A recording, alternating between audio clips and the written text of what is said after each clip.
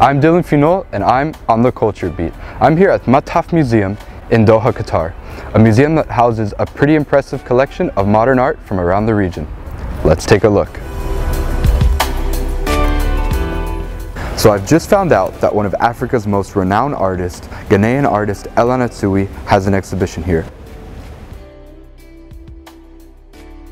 Anatsui is one of Africa's most prominent artists today. He did his breakthrough internationally in 2007 at the Venice Biennale. He's a multifaceted artist because he works with so many mediums. It goes from metal sculptures to wooden sculptures, prints, silk screens. He's really multifaceted.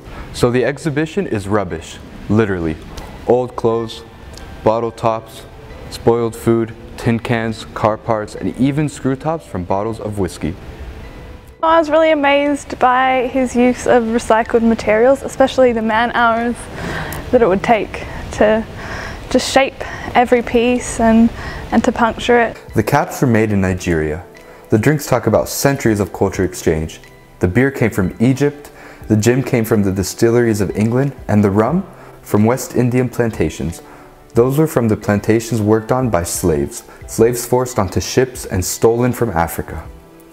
The significance of his cultural practice is really embedded in Africa's traditions and histories, especially the histories of migration, colonialism, post-colonialism, environmental change. All these ideas are really at the core essence of his practice. Each fragment of the work mean a larger thing, that is a bottle, an individual value of exchange that was used with the, let's say, the liquor. So there is a relationship of the work, the material to the history. When Anatsui speaks about his ancestors, it's not only his ancestors, it's the past and the history and the now of Africa and its relationship to the world. When I first came here, I didn't really understand why an exhibition featuring rubbish might be called triumphant scale.